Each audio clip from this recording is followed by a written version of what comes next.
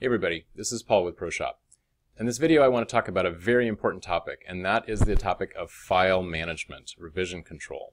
The types of shops we work with, especially those in regulated industries like medical or aerospace, they need to keep very tight controls on their documents. And ProShop was built in that environment, so it natively does that very well. Let's show you how we handle that in a couple of examples here. So here we are in a part record. And you'll see right here on my screen this link that says part folder. This folder, that if I click this link, it will open a file browser window because my computer has access to view these files. And it's a folder that ProShop made. So let's try it. So I'm going to click here. Let me grab it from my other screen.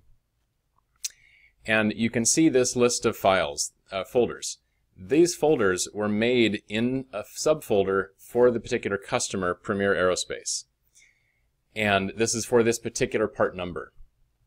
And inside of here we have several different types of folders, including, for example, the one approved prints. This folder is where this PDF file resides, which is the approved drawing that we will see when we click on this link right here. So if we click on that, we pull up this drawing. This is that file that we see. And ProShop put it there. When it went through the approval process, it got approved by one of our employees. ProShop renamed it, stuck it in this folder, linked it to the browser in the part record and the work order and any other place you see that revision field. That will be a hyperlink back to look at that document in the browser.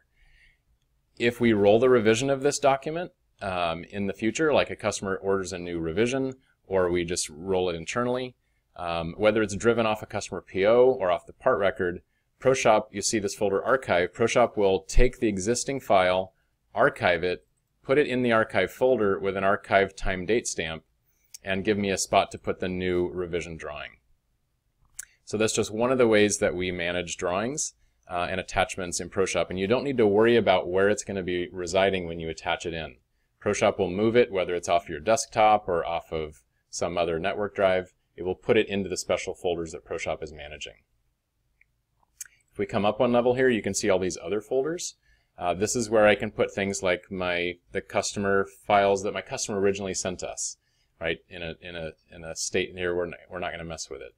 I can have a folder here for G-code for our CAD and CAM data. So here might be our Mastercam programs.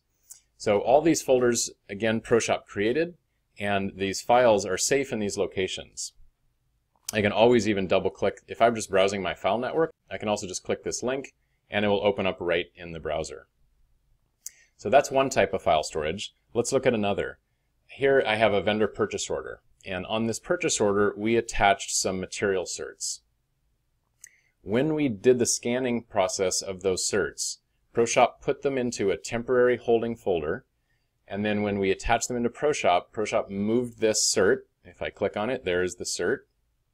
It moved that into a very specific folder where certs are managed and stored. And this will stay linked permanently from this directory location to the jobs, maintaining traceability, and all those things. So just a couple of examples of how we handle file management and how it really makes the back end of file management much more simple, so you don't really have to worry about linking something to your system and then realizing later the link is broken, someone moved it by accident. That just really doesn't happen in ProShop. So hopefully that was interesting.